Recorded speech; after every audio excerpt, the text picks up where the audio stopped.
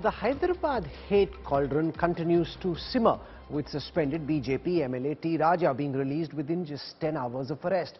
Protesters hit the streets in Old Hyderabad, demanding that Raja be hanged. Sartan se Juda slogans were raised even by children.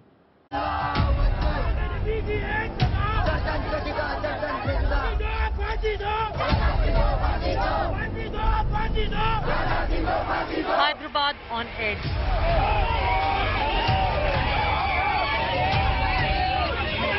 Massive protest.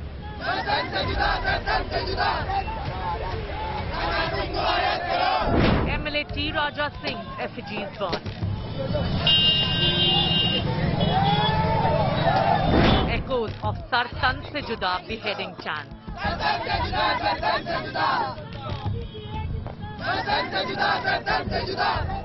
Police detained scores of protesters on Wednesday as hundreds came out on the streets against the release of Raja Singh from jail on bail.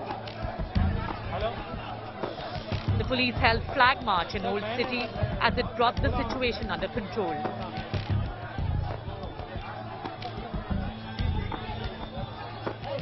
Suspended BJP leader was arrested on Tuesday over his allegedly derogatory remarks on Prophet Muhammad. Raja Singh spent just 10 hours in custody as the local court granted him bail, saying criminal procedure code was not followed in making the arrest. While Raja Singh's release sparked celebrations at the BJP office,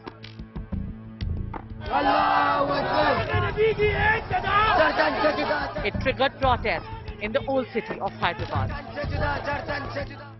The main cause of the protest is the hateful, derogatory and uncouth language which was used by the BJP and its MLA.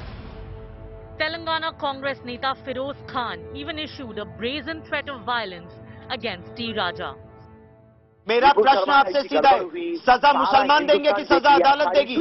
के लिए तो इसके लिए कि आप बोलेंगे कि 1 लाख बाद कानून तोड़ो, माफी मांगना, इन्हें नहीं माफी मांगेगा तो पहले भी बोला आज भी बोल रहा हूँ, इसको जहाँ दिखे हो तो और मारते हम लोग.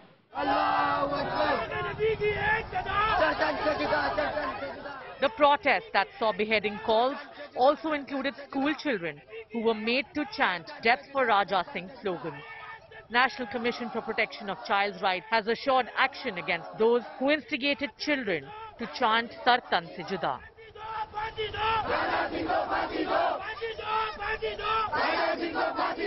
We will take action against the perpetrators who are using children. This is a kind of child abuse.